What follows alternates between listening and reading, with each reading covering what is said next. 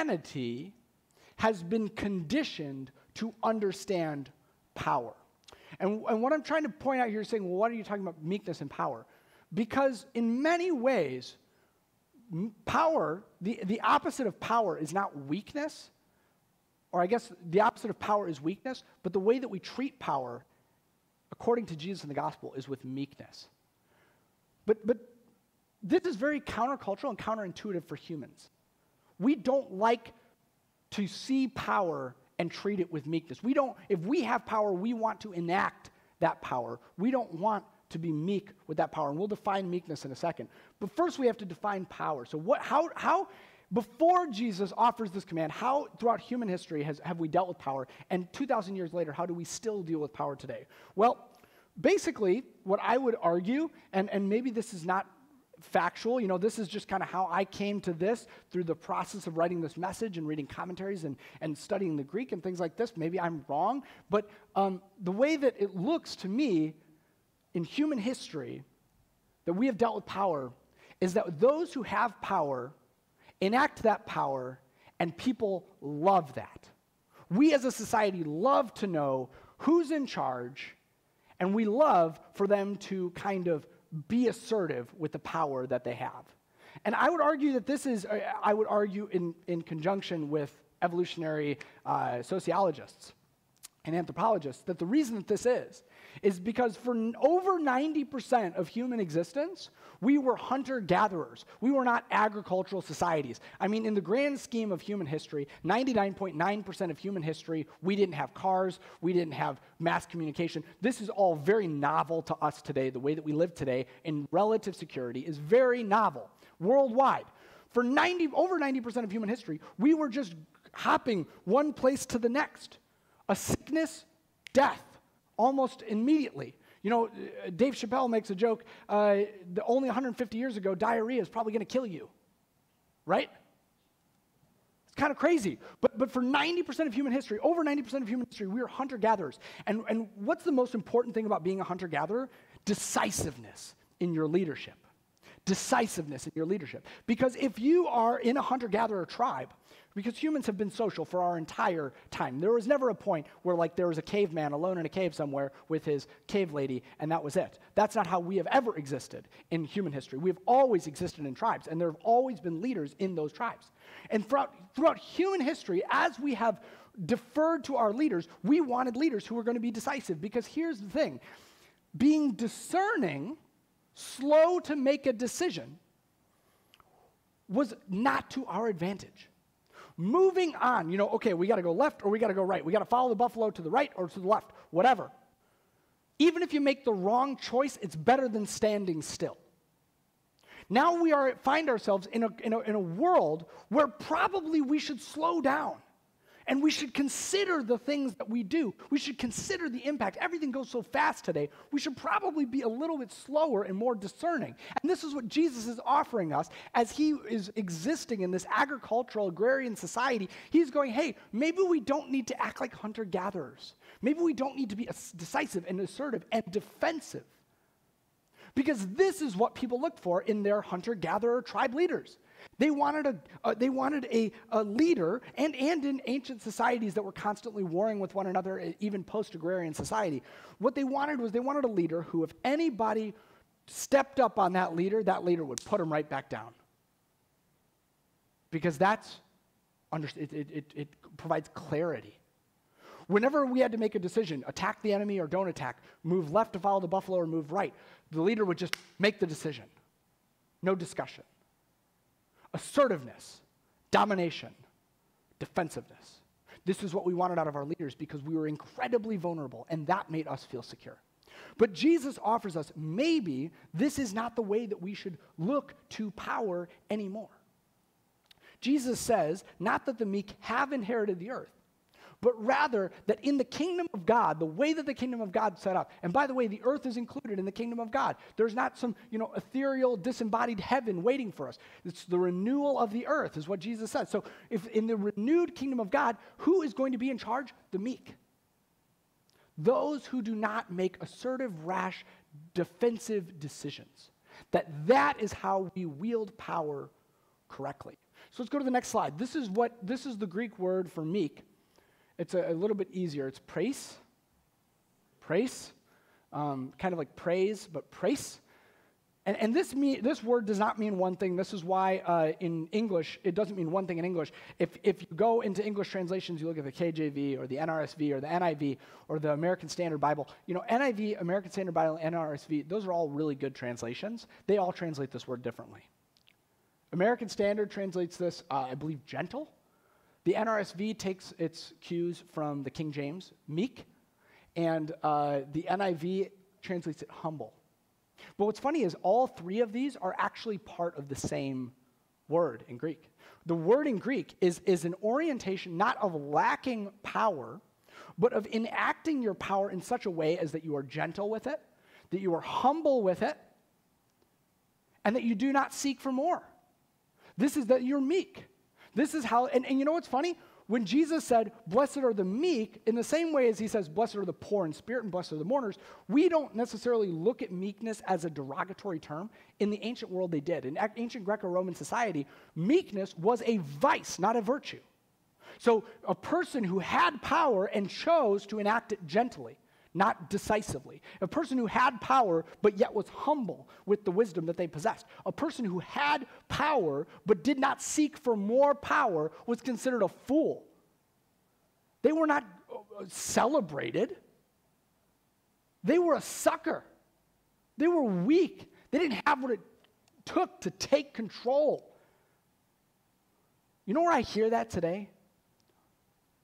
In all aspects of American politics and in all aspects of business. You know what we want out of our CEOs and our senators? Same thing. Assertiveness, decisiveness, and defensiveness. The other side attacks you, you go get them. The other side comes up with an idea, you make sure it doesn't work. Your company wants to do something, give more power to more people on a board. No, you take control. You assert yourself.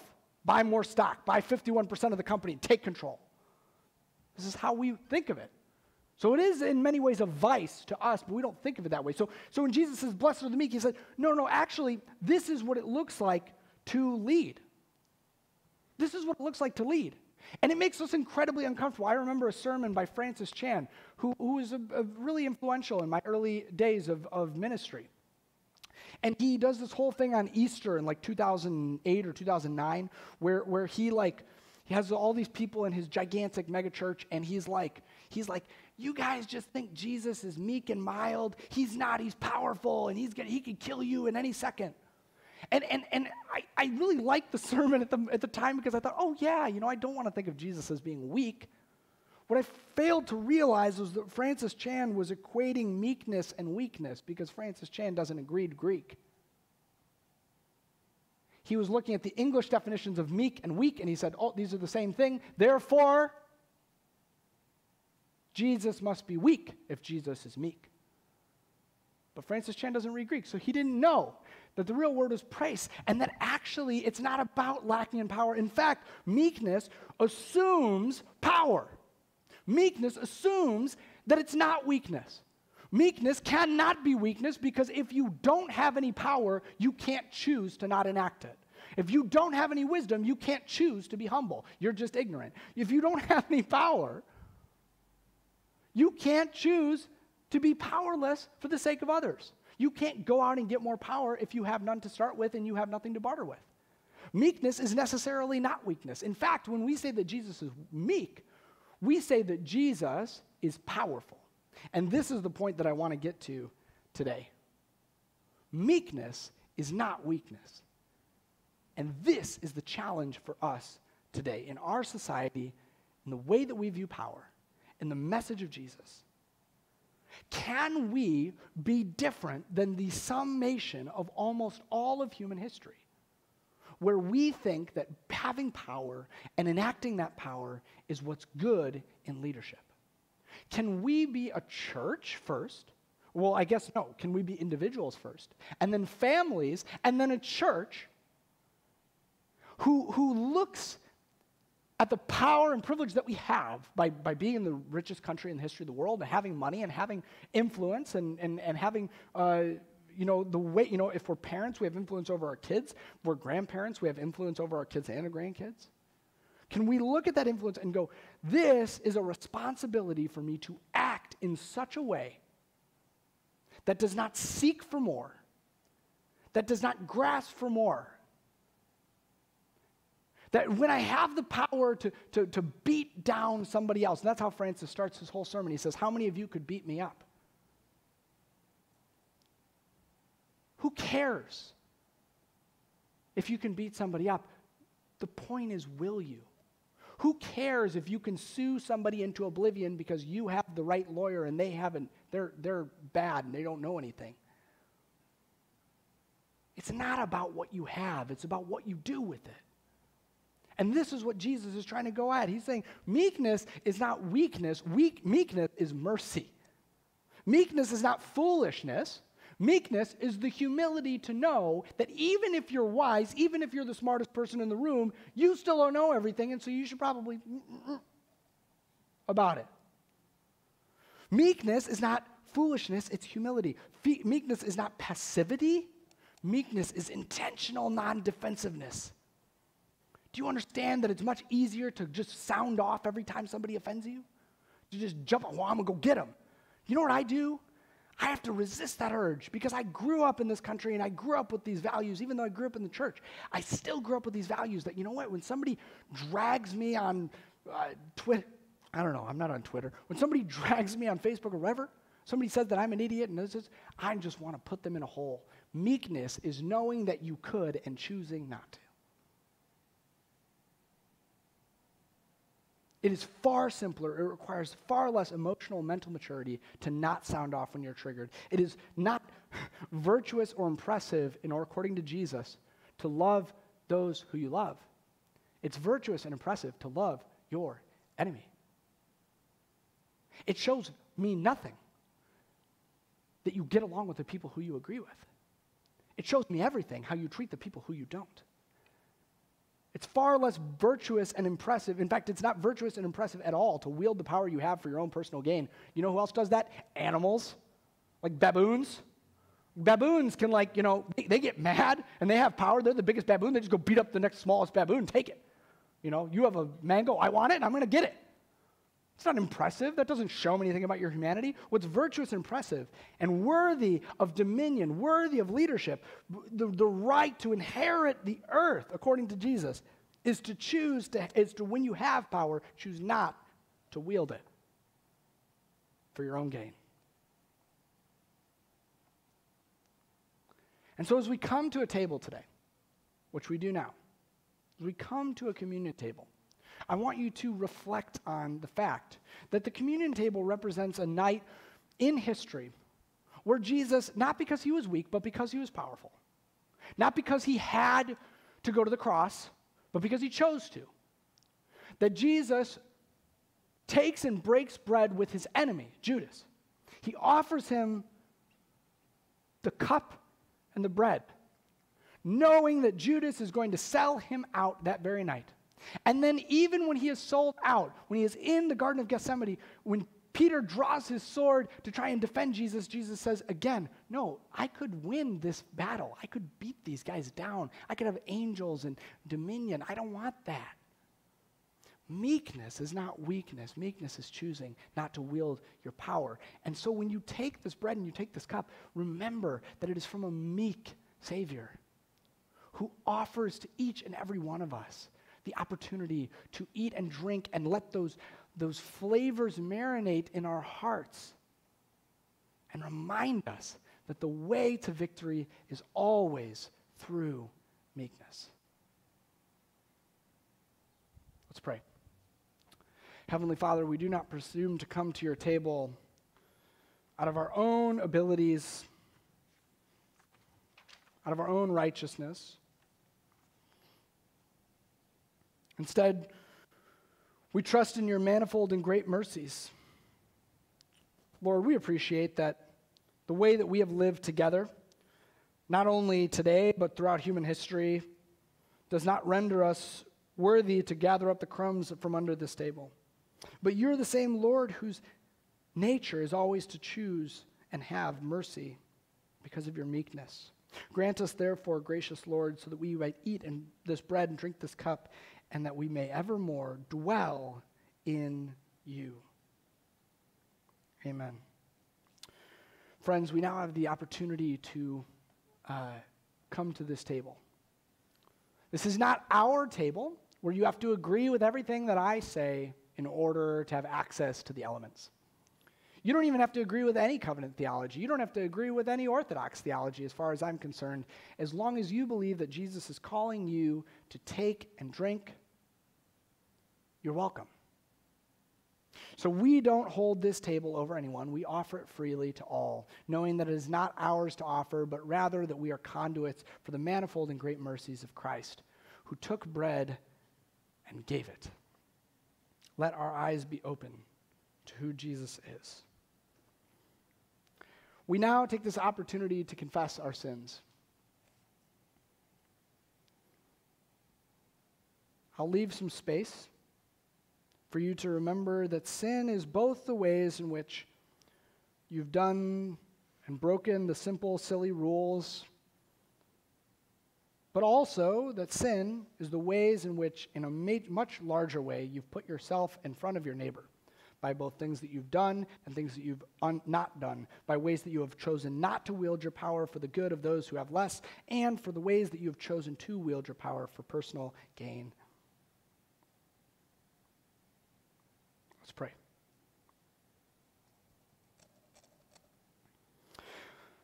Most merciful God, we confess that we have sinned against you in thought and in word and in deed, by what we have done and by what we have left undone. We have not loved you with our whole heart. We have not loved our neighbor as ourselves. We're truly sorry. We humbly repent.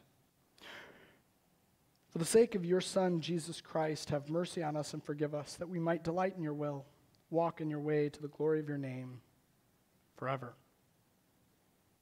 Amen. The good news of the Old Testament is that if we are faithful to confess our sins, God will be faithful and just to forgive us those sins and cleanse us from all unrighteousness. May now the Almighty God have mercy on us and forgive us our sins through the Lord Jesus Christ, and strengthen us in all goodness by the power of the Holy Spirit, and keep us from now into eternal life.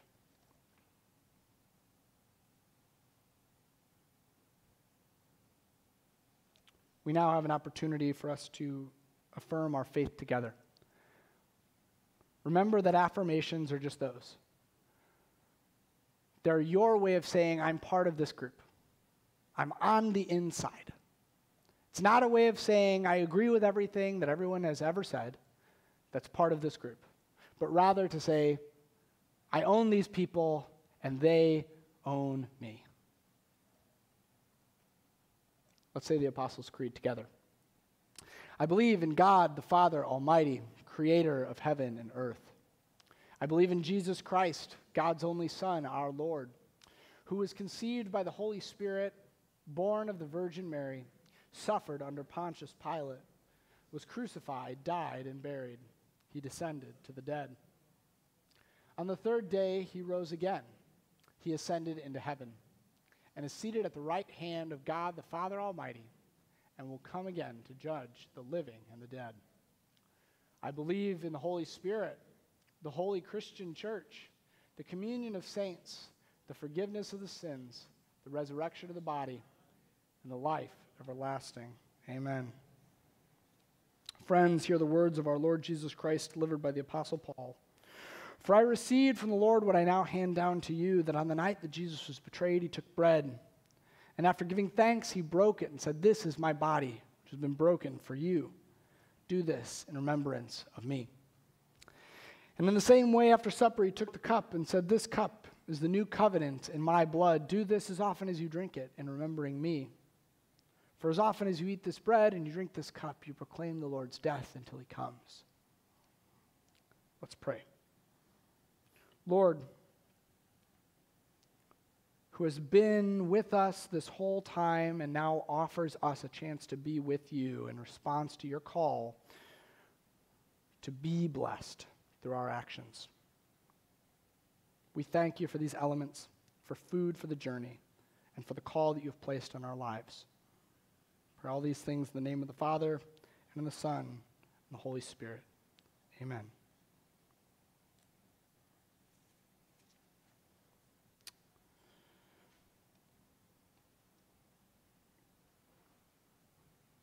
Dave.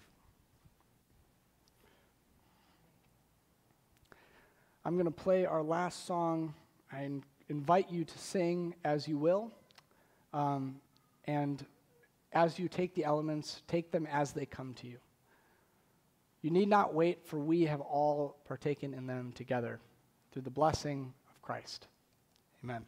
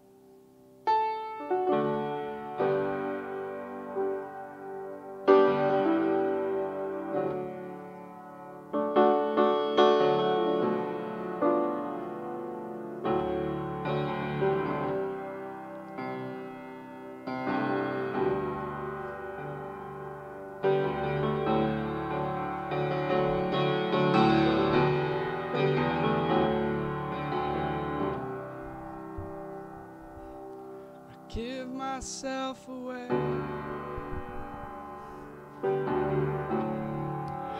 I give myself away for you to use me. I give myself away. I give myself away so you can use me. Here I am, here I stand. Lord, my life is in your hands. Lord, I'm longing to see your desires revealed in me. Give myself away. Give myself away so you can use me. Give myself away. Give myself away so you can use me. Take my heart.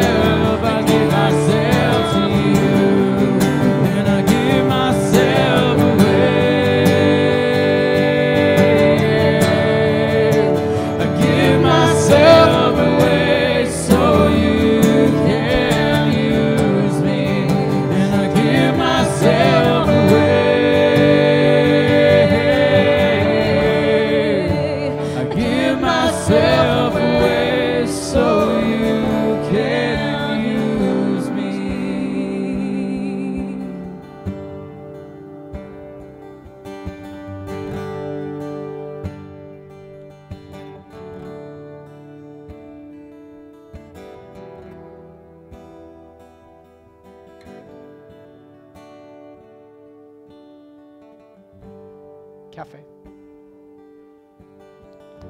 Please join us for cafe and hear this charge and benediction for you today. Friends, it is not that we have power. It is not that we have influence. It is not that we have privilege. These things in and of themselves are not bad. It is how we use these things. Do we use them as the world uses them? Do we use them as countless politicians have sold us, countless CEOs and dictators and world leaders have tried to convince us for the last 10,000 years? Or do we choose a new way? The way of a meek and humble carpenter who said, "You do not take my life, but I give it." Who said, "Love your enemy, pray for those who persecute you." Who said, "Blessed are the meek, for they shall inherit the earth." Go in peace to love and serve the Lord.